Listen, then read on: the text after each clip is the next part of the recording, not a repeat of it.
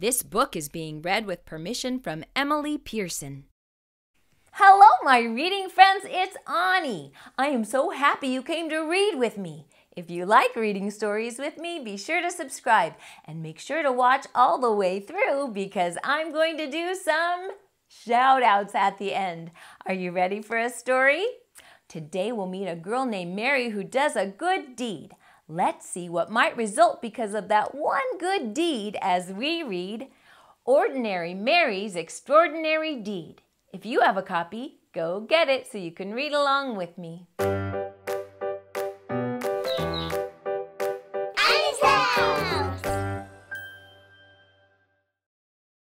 Ordinary Mary's Extraordinary Deed, written by Emily Pearson, illustrated by Fumi Kosaka.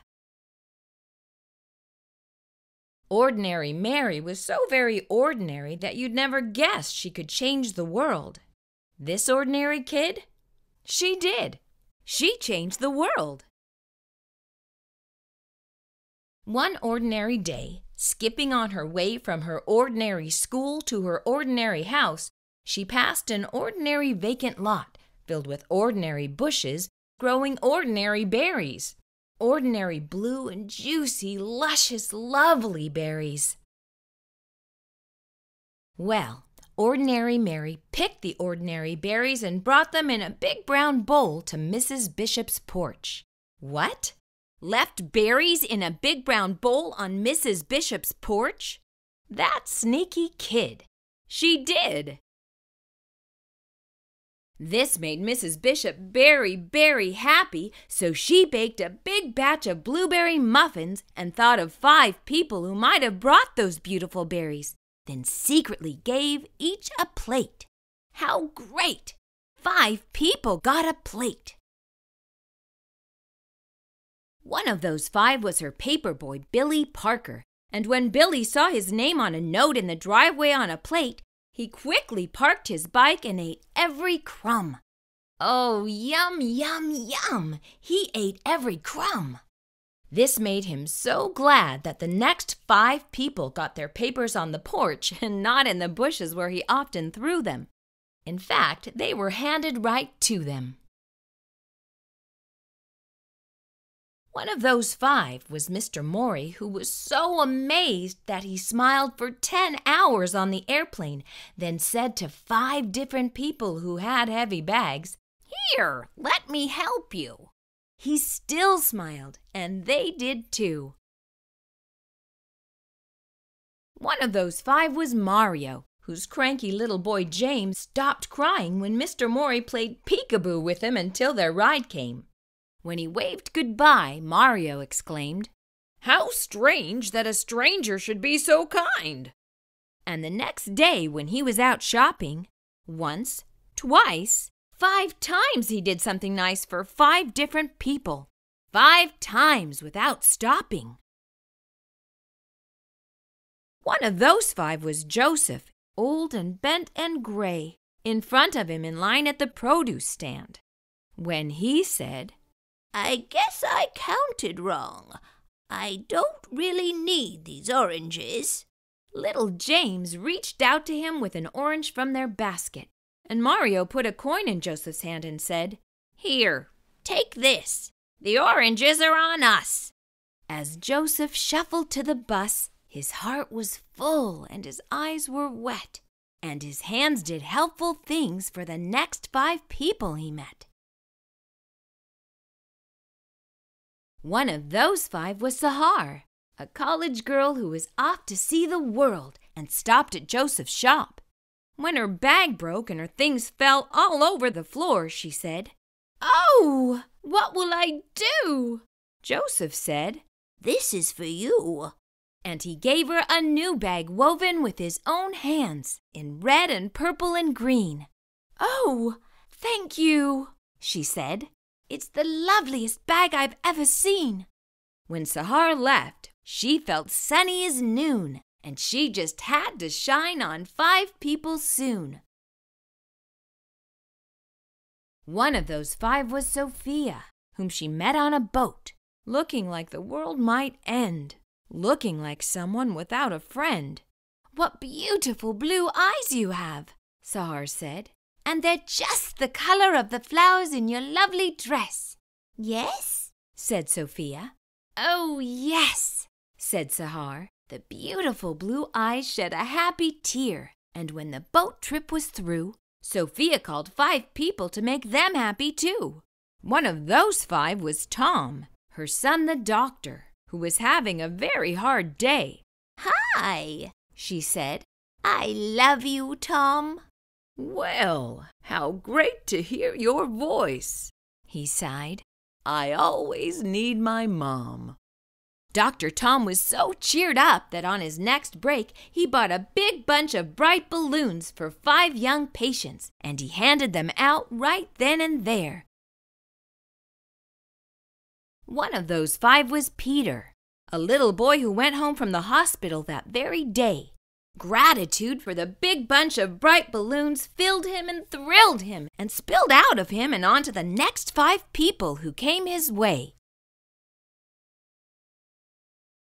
One of those 5 was Eric, a teenage boy whose sacks and stuff were way too much. When one dropped on the sidewalk, Peter stopped his play and rushed right over, saying, "Super Wheels to the rescue!" Well, Eric, no longer stressed, was very impressed and made a mental note that very afternoon to help 5 people and do it soon. One of those 5 was Di, his 10-year-old sister who didn't have many friends and was painfully shy. When Eric said, "Hey sis, want to come to the park and learn how to ride my skateboard?" she looked at him wide-eyed. "Serious?" she cried. "Sure," he said.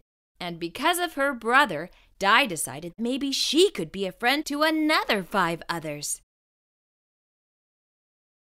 One of those 5 was Louise, a homeless woman who lived under the trees. She could hardly believe her ears when she heard Di say, "May my brother and I buy you a hot dog and a drink at that stand over there?" Could it be true? Someone actually cared? Cared enough to give her food and a smiley-faced ring that was practically new?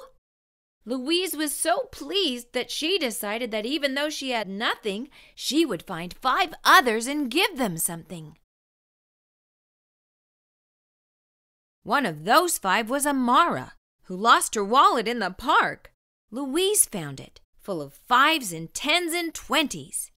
Oh, what she could do with all that money! But she found Amara's name and called her home, and over she came.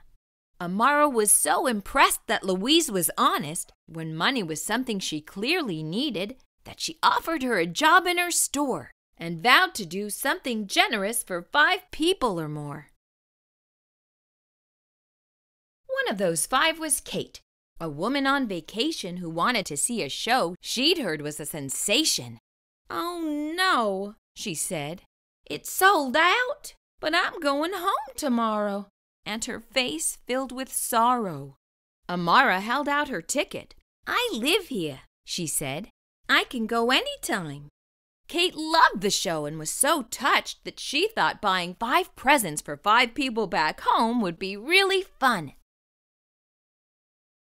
And one of those 5 presents was a little heart necklace for Mary, her niece. And you should have seen her eyes light up in surprise. Mary? What? Ordinary Mary? Yes, Ordinary Mary's extraordinary deed had come full circle. And on its way, it had changed the lives of every person living. You see, when Mrs. Bishop made muffins from Mary's blueberries, not only the paperboy Billy Parker, but the other 4 people too made 5 people smile. And those 5 did too. And after a while, in only 16 days, love was sent to every person everywhere. Just see how it went. Do you see the number 1 at the top of the page? That was Mary doing her one good deed. And every person after that did good deeds for 5 other people. And those people multiplied and multiplied and multiplied. And 16 days later, 30,517,578,125 people were touched by love. Well, 30 billion is way more than all the people on the planet. So after everyone had a share and everyone knew that somebody cared, there was even love left over. The world was changed, and thousands and millions and billions agreed it was all because one ordinary day, Ordinary Mary did a perfectly ordinary, stunningly earth-shaking, totally extraordinary deed. Mary was able to change the world with one good deed. Just imagine if we all did one good deed, how much better the world would be. All right, let's do some shout-outs. Today they're going out to Isabella and Adeline in Las Casas, Tennessee. Queeky in Salt Lake City, Utah. Axel and Corey in South Texas. Samson in Oklahoma.